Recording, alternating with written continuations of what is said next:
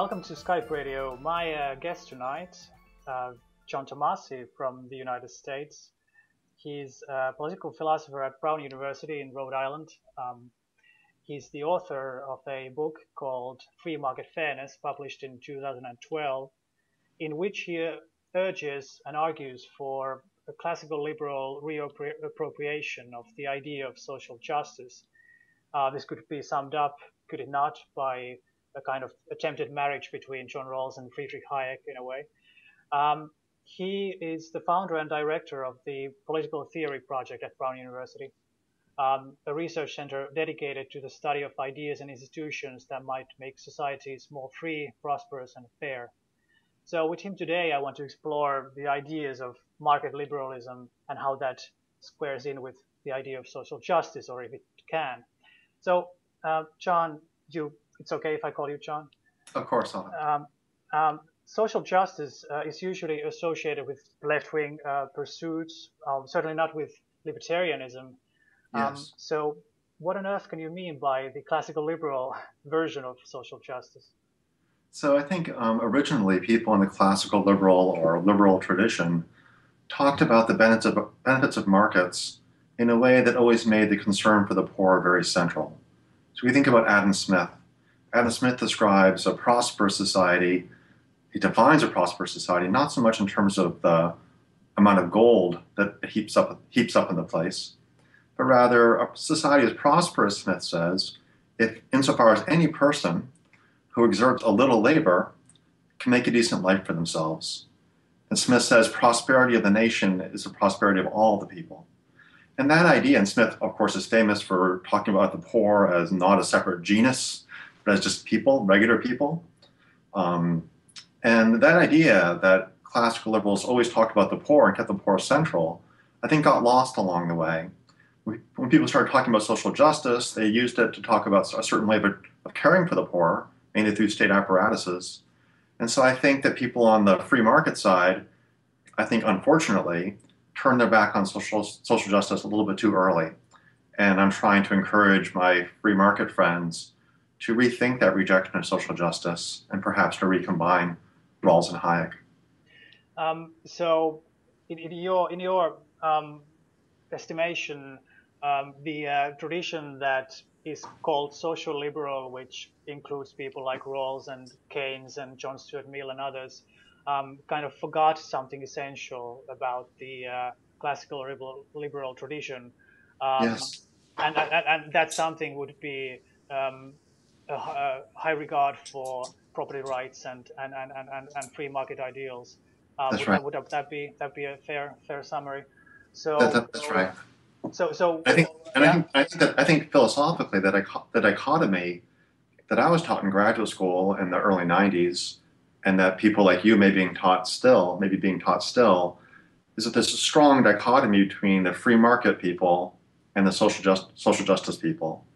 And interestingly, that's really not the case. And I have this kind of interesting letter that I haven't told you about, but I thought I'd show you or tell you about. It's a letter that someone showed me, a friend, Pete Betke, and it's written from Friedrich Hayek to James Buchanan, another great defender of the free market. And the letter's written in 1965. And so here's Friedrich Hayek. He signs it. It's a handwritten note, and he signs it Fritz. And Hayek says that he's writing to Buchanan, and he says, you and I are worrying about the same set of ideas, the question of what are the rules of conduct which are appropriate for a free society. And then Hayek says, kind of surprisingly, incidentally, quote, the only modern philosopher from whom I received some help from this is John Rawls of MIT. And Rawls at the time was a first-year assistant professor at MIT. And Buchanan's reply a week or two later, he says, I agree on the work of John Rawls. I agree that he's doing the most interesting work in philosophy, and I hope that he has some impact. And of course, Rawls did have some impact. And it's sort of interesting that in the 1960s at least, Hayek and Rawls were actively talking with each other. And Hayek and especially Buchanan and Rawls became quite close. And there was kind of a moment of convergence, I think, a decade or so convergence, when Rawls's early work was talking about this really important question that's a foundation for social justice, that's often not appreciated. And Rawls's foundation is this: justice is a property of institutions, not particular distributions. So the early article by Rawls, which became a foundation for all Rawls's work, an article that came out in the journal called Nomos, Rawls makes that argument. He says justice is a property of institutions. How do we judge institutions? Well, we look at their long run effects in terms of the distributions too. But justice is not a property of particular distributions. That means that Smith's idea of a free market society benefiting all people could perhaps satisfy a standard of social justice. So it's really interesting and really important, I think, to recognize that Rawls and Hayek and Buchanan, at least in the 60s, were seeing themselves as allies working on a common project. And then that project got divided and two camps split off. And that's what some of us grew up with. And I'm trying to look back, ask, what did they agree about? Can we remember what that might have been and then build something new on that foundation? That's my basic idea. And the people themselves, like Rawls and Keynes and Mill, kind of saw themselves as working within the liberal tradition broadly defined, didn't they? I mean, they were not necessarily arguing for socialism or even social democracy as it is currently understood, although their ideas, were taken in that direction, and perhaps later in life, people like Mill were more and more inclined to take it in that direction. But yes, so was Rawls. Yeah. Rawls in his later life became increasingly attracted to the socialist possibilities. But that's right. The people there's a broad liberal tradition that takes liberty very seriously. But the key moment, I think, or one of the key moments that did lead to this divide within liberalism between left liberals and classical liberals, I think it begins with Mill and Mill's skepticism that economic liberties of working, those sort of libertarian ideas of saving your money for yourself, getting a job, supporting oneself. Mill seemed to think that those kinds of economic liberties were not real, those economic activities were not essentially connected to liberty. And so Mill suggested that cluster of liberties, those economic liberties, that have been so important to people like Adam Smith, that they be set aside and diminished. And Keynes continued that, Rawls continued it too, and we ended up with an interpretation of social justice that does not make much space for economic liberty. And my idea is to try to reimagine social justice when we give adequate respect to economic liberty. And you're arguing for what you call a thick conception of economic liberty. That's right. So that probably means that there is kind of value in itself, or at least very strong instrumental value. I don't know if your position is more in the rights camp or in the consequentialist camp here, but would you say that economic liberty is good in and of itself, even if it doesn't lead to always good outcomes, or is it good because it leads to good outcomes? I think it can be good in both ways. So I sort of think of it as the model working on two levels. First, I think we think about agency, and on the agentic level, we try to pick out certain protections that people need if they're going to be able to live their lives for themselves. And so Rawls talks about moral powers. I talk about moral powers too. It's more of a rights-based approach than the consequentialist one. And I think there's a thicker conception of economic liberty, thicker than what Rawls, for example, recognizes, that should be recognized within his framework. But then after we figure out what basic liberties we have, the agentic ones, then we ask systemically, what political systems are most likely to satisfy the condition that we do the best for the poor over time.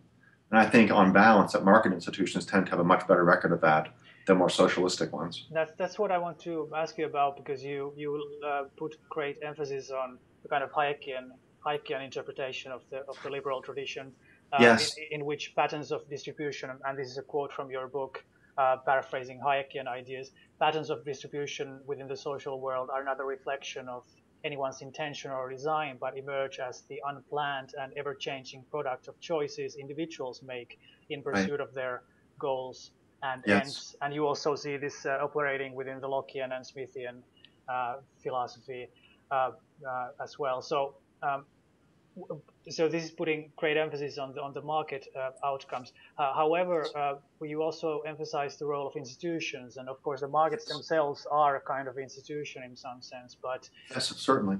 But there's also the idea of using state institutions. So I want to ask you about.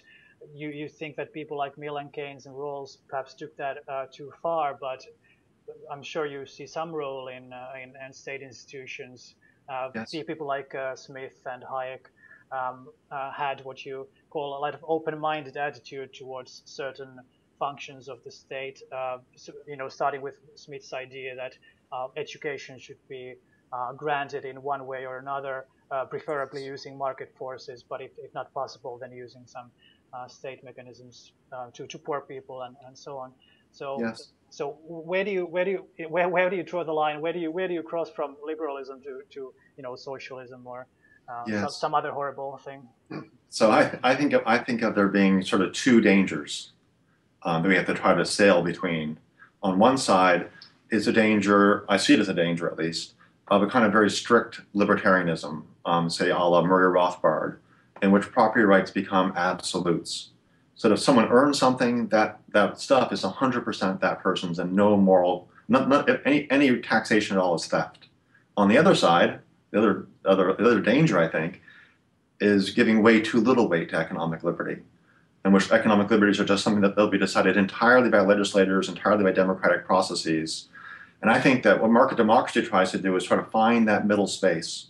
And what I do, the way I find that space is saying that there's a set of economic liberties that I call thick economic liberties, liberties of working and liberties of ownership, including private ownership of productive property, that people have liberty rights to. So they're among the basic rights and liberties, along with free speech, along with freedom of religion. In that cluster of basic rights and liberties are some strong economic liberties. They're not the weightiest, they don't outweigh everything else. We can make trade-offs within the basic set to maintain the whole scheme of basic liberties. But that way, it's not obviously the case that any taxation is theft. Yet people can show, that they try to show in my schema, is their agency threatened by tax rates at a certain level? And if someone wants to say, a very wealthy person say, that a 5% tax rate is impinging on my agency, I think it's difficult to make a public reasons argument for that kind of claim. But what if tax rates are 40% or 50%? Then perhaps they can start making that kind of an argument. So my model allows a little more flexibility than we get on either of the other sides, because it puts economic liberties front and center, but within a whole scheme of liberties.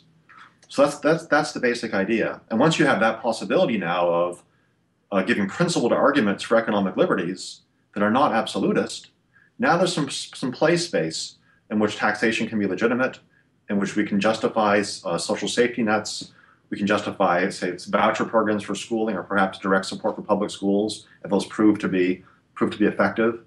So my system allows for some flexibility that other two systems can't quite accommodate, I don't think. So you're very critical of the kind of Nozick and Rothbardian version of libertarianism, or at least you see that it's going too far. I should say I am. I sort of grew up that I grew up in that tradition, and I'm still very attracted to it in many ways. I'm teaching a course this semester, a sophomore seminar on bleeding heart libertarianism, and we started off by reading some classics: Rand, Rothbard, Milton Friedman. And among those authors, I was just so struck again by how many of the students in the class were just completely attracted by the Rothbardian, the radical nature of his view. So it's true that I don't talk about it much in the book, and it's not the system I work in anymore. But I'd like to at least note that there's something really exciting happening in Rothbard's work, even if it's not always as sophisticated philosophically as it might be. Yeah, I agree, and also it's not my view, but it's and also with Nozick. I mean, Nozick is a brilliant philosopher. Of course. But perhaps people like Rand would be very hard to kind of. Randians are sometimes very hard to reason with in these areas, perhaps. But, if I can just, I think that's right. If I can just say about the Nozick, I think something really important historically also is that because Nozick was so prominent, Nozick's defense of the free society kind of became the gold standard, especially within philosophy departments. So the question was usually asked, do you choose between Rawls or Nozick? And that's the question that was raised to me when I went to graduate school in philosophy. And I think that's an unfortunate distortion. I think Hayek and the Hayekian tradition got dropped out of the conversation because Hayek was kind of a quasi-consequentialist, and a lot of the people who are doing free market work, like Milton Friedman, was a straightforward consequentialist, as I read him. And so people felt that when Rawls knocks out consequentialism to do this new, more deontologically based theory, that he knocked out all those classical liberal views too. So the only rival left was this kind of very hard Nozikian libertarianism. Now I'm trying to resurrect classical liberalism and make it respectable again philosophically in the hopes that we can invigorate our conversations about public reason. Explain a little bit of the bleeding heart libertarian term that you used there. Is that Sure. a straight up follow up to kind of classical liberalism, or is it something a bit different? You know, I think people are still trying to figure it out. When it began, my friend Matt Zwolinski, who I'm writing a book with now, Matt took the term, I think, from Danny Shapiro, a mutual friend, a free market philosopher. And the original meaning, I think, 5 years ago, was a bleeding heart libertarian was a person who affirmed two things: economic liberty and social justice. So that was the unique kind of combination that would make someone a bleeding heart libertarian. And on that definition, my book, Free Market Fairness, is probably the first full-length treatment of a defense of bleeding heart libertarianism. I prefer classical liberalism to the term libertarianism, but the term I tried to use was neoclassical liberalism, which is an ugly phrase, and the term bleeding heart libertarianism seems to have taken off because it's more attractive and it lends itself to better logos like bleeding hearts and so on. But that's the basic idea of bleeding heart libertarianism. You combine a strong concern for property rights and economic liberty with a basic commitment to social justice. It means more than that now, and it's expanding in ways that I'm working on too. But that was the beginning definition, at least. And in reinvigorating this kind of what you call the messier tradition of classical liberalism, and bringing it forward into the new millennium, perhaps, I'm positing myself in that same tradition, are in a way fighting the kind of space of reasons for kind of with the social democratic forces, which are also very strong, of course. Yes. But in your book, you say some really good things about Thatcher and Reagan, and I don't see that as being a good selling point to convert people from social democratic backgrounds. But True. Hey, of course there's a wide range of views within libertarianism and liberalism and all these things, and the whole social liberal movement, whatever that even means. There's so many things going on in academia and so on. But can I make a quick point about Margaret Thatcher? Sure. If you don't mind. Sure. So you mentioned her, and as you may know, when she first came to power, she took one of Hayek's books, The Constitution of Liberty, put it on the table and pounded it, said, "This is what we believe." Really strikingly, on her final question time, when she's at the end of her career, she's leaving Parliament, she gives this wonderful talk. You might want to look it up on YouTube. If you Google Thatcher, Thatcher's Last Ride or Thatcher's Last Stand Against Socialism, she does this amazing thing. She does this argument about to her critics about what she's accomplished, what she's tried to do as prime minister, and without knowing it, she gives this Rawlsian argument. And it's this straight up Rawls. She says, "My opposition on the Labour Party, they want to have everyone equal, and they're fine to make people more equal if they make them all more poor." But she says instead, "I think we should try to make everyone richer, including the least well off, even if they're more unequal." So she says of her opponents, they'd rather the poor be poorer, so long as the rich be less rich. That's this side. And she says, by contrast, she describes herself as an advocate of property-owning democracy, and she says, "I advocate inequality so long as it works to the benefit of the least well off." So without even knowing it, I think, Thatcher begins her political career by pounding on a Hayek book, and she closes it by giving Rawls the formulation of the difference principle. And what's more, I sort of snuck in a term you may have noticed. Thatcher describes herself as advocating property-owning democracy. And property-owning democracy is one of the main philosophical terms that the Rawlsians use to talk about a social democratic ideal. So what we also see is that there is this tradition that philosophers still have not paid much attention to of property-owning democracy that gives very heavy weight to economic liberty. And Thatcher was the daughter of a shopkeeper. She had the idea, she saw the virtues of hard work, of independence, of really being able to stand on your own 2 feet. These are challenges in our economy, I understand, but that ideal that people should have a chance and should be respected because they try, because they work, because they stand on their own 2 feet, that ideal is very attractive. And again, it shows the blurring between left and right that we start being able to do once we start thinking in market democratic terms, the terms that I try to encourage. And if people actually took the term property owning democracy seriously and combined that with thick economic liberty and limited government, I think that would be a pretty good program forward. And it's something that people on the moderate left can also probably um, move towards I think that's right. But I say that on the Rawlsian versions of property owning democracy, they're very left liberal, very big government involved in intergenerational transfers and lots of state-based programs. So I'm interested in the idea from Thatcher, as it happens, that maybe there's another tradition of property owning democracy that again makes markets very central. So it'd be a rival version, like I'm preventing a rival version of social justice.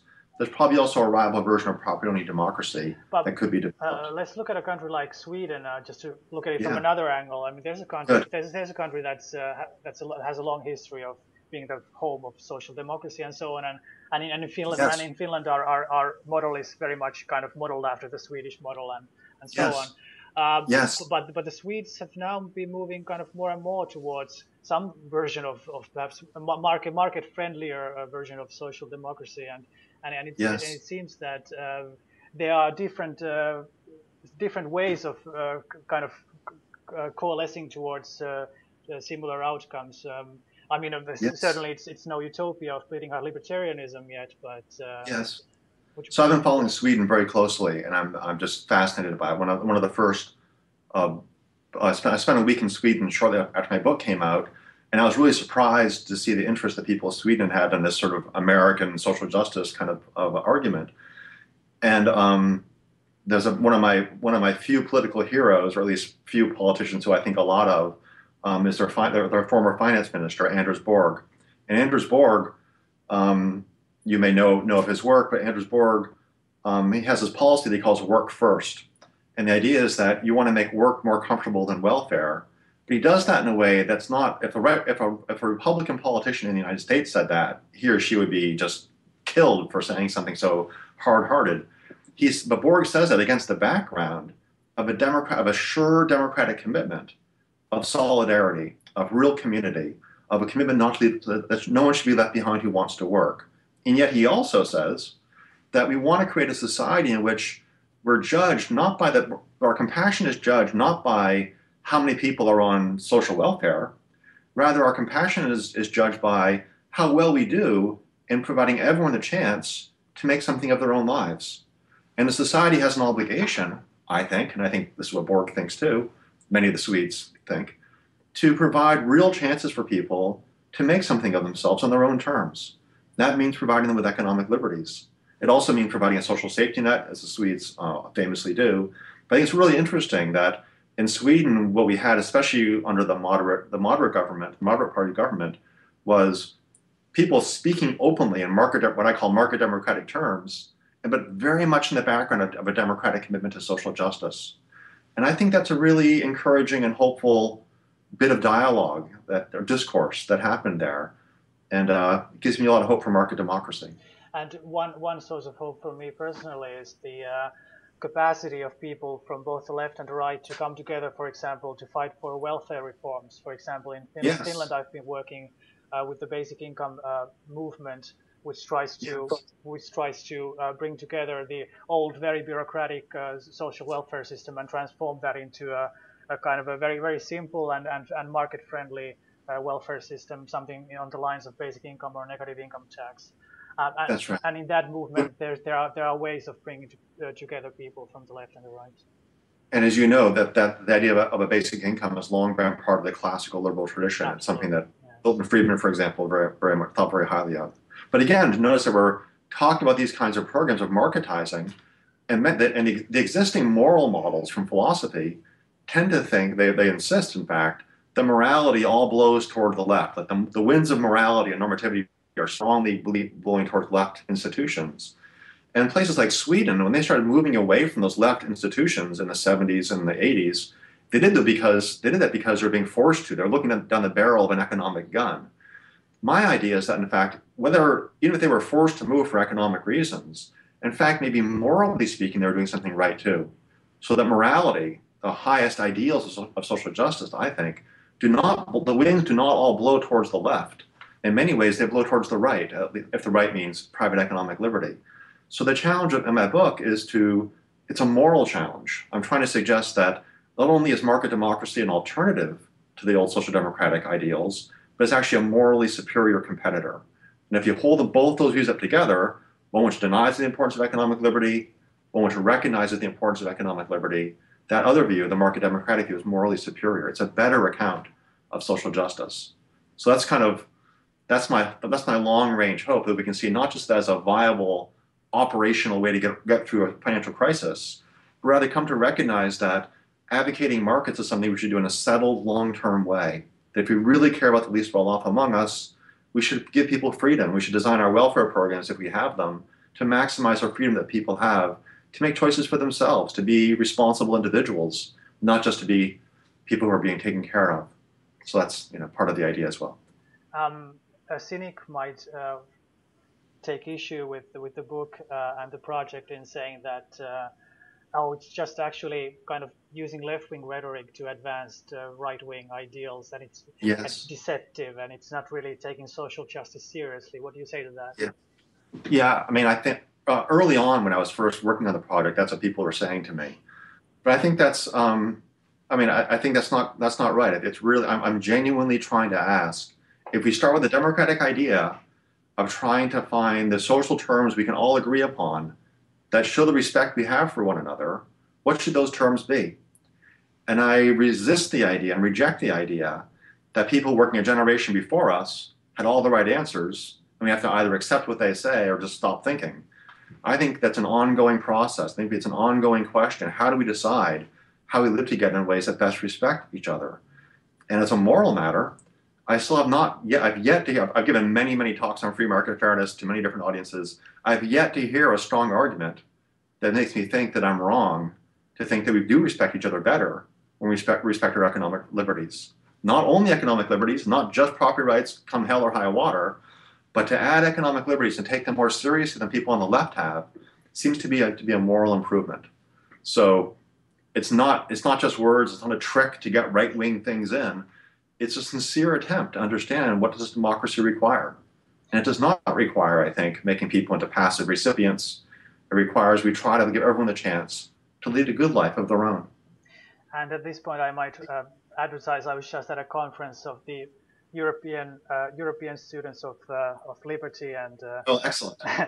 it seems to be, can you see it's the wrong way around or something, but it's peace, love, and liberty. No, I can see it. Okay, it's peace, love, and liberty. And so there's a book called Peace, Love, and Liberty that I'm reading right now by them. Yeah, right. It's really nice. It's really nice. It's a beautiful book. And I found lots of interesting ideas in the Bleeding Heart Libertarian camp being discussed and thrown around there. So it's good to see that. And also in the academic world. So what's been the reception to your book, and what is the state of the research program right now? So it's sold a lot of copies. So we were running out of print runs on a regular basis for the first year or so. And it's been very gratifying. One thing that I'm just signing off on now is that there's a Chinese language translation is coming out, I think next year. A big thing that just happened is I just finished, there's been a symposium in a journal called Critical Review. And in response to some critics, I'm making some significant changes in the model and just trying to make it grow and keep it moving.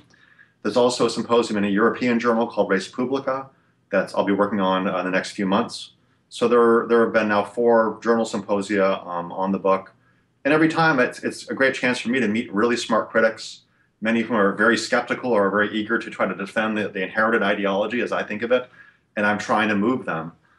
And it's been very exciting. And the group you mentioned, the Students for Liberty, they're kind of like a popular arm, it seems to me, of the Bleeding Heart Libertarian movement. And part of their success and growth, I think it shows that these ideals of caring for people, genuinely caring for people, caring about racial issues, caring about environmental issues, caring about peace, those issues can be tied with people who care about economic freedom. And there's no one has a moral monopoly on the right thinking. And I think the Bleeding Heart Libertarians are doing a very healthy, transgressing borders and crossing up the dialogue in a really healthy way. So I'm really happy to hear that you've had some dealings with them. Absolutely. And it would be a great pleasure to discuss in detail all the environmental and all these very difficult topics. But I fear I'm writing a book. I'm writing a book now. I mentioned Matt Zwolinski, and Matt Zwolinski is a philosopher in California who's the founder of Bleeding Heart. He's the founding and editor of Bleeding Heart Libertarians, a blog. And he and I are writing a book for Princeton, A Brief History of Libertarianism. And we're doing it in a topic-based way. So we pick one topic per chapter. And among the topics we take on are topics like race and gender and environmentalism and poverty, and a whole range of issues like that. And we're trying to broaden the Bleeding Heart, broaden the fronts of Bleeding Heart libertarianism. So it's not just economic liberty and social justice, but also asking, well, what can libertarians say about racial injustice, historical injustices, or gender inequality? And we're trying to find new ways to address those by looking back into history and finding, again, that when you look into the historical sources, you find many rich suggestions for different ways of caring about the poor, caring about racial injustice, caring about the environment. And we're hoping to bring some of that back to the conversation as well. Matt and I are. Do you have any graduate students or anything working on some master plan to take over the world? I don't. I have, there's a graduate student named Nick Geezer who just came to Brown from Yale, who's very interested in these kinds of topics. What he'll do, I don't know in terms of his dissertation. But there are a lot of students who I'm in touch with, many through the group called the Institute for Humane Studies that I've mentioned to you before, who are interested in this broad project. And there's also a group in China who are thinking about this and working on these things. They're trying to ask, in that concept, they're trying to ask, well, if we have all this growth coming from markets, or from quasi-markets at least, what does that mean about the kind of society we are or might be? If we become a market society, does that mean we have to become an unjust society? And what does it mean to recognize rights at all, I suppose, is a broader question that they're asking. But it's encouraging me that I was at a conference in India in February, and people there are thinking about this now too. They're asking, well, if we marketize in the developing world, what does it mean to advocate markets? Is it just a temporary thing we do to get some economic juice in the system? Or are there moral things at play now too? When we start recognizing people's economic rights, do they start unleashing a dimension of freedom that people will come to really care about and will be willing to stand up for and fight for if they need to? And I think it's healthy to see that markets are not only a device that we reluctantly adopt in the developing world, but a device that we have moral reasons to adopt, that respects our citizens, our fellow citizens, when we respect their economic liberties. So that's happening. That's in China, that's in India, and I'm happy and really honored to be some small part of those conversations. Well, I think it's just fantastic and fascinating, and it's not only good for the left to have been more market-friendly ideas, but it's also perhaps good for the right to get back to these very important topics that are shaping the future of our societies. Thank you. I agree. Both sides should grow. I think growth is the most important thing, and this is a sincere attempt to grow. Absolutely. I guess I will just thank John Tomasi as we've had a good conversation here. How will people be able to find out more about you? Of course, they'll find the book probably online and so on. Any other venues for finding out about these things? If they go to my website, they'll find a whole list of interviews and lectures and discussions about the various aspects of the project. And I'm always trying to learn new things and trying to grow. And if people do go there and read and hear some things that I say and have ideas, I'd be happy to hear them. So I'm easily emailed. Well, thank you very much. Free Market Fairness is the name of the book. John Tomasi has been my guest, and Bleeding Heart Libertarianism has a long way to go, but I'm sure it has also long legs, and it's going to carry us further into the future. So thank you very much. Thanks, Otto. It's been a pleasure.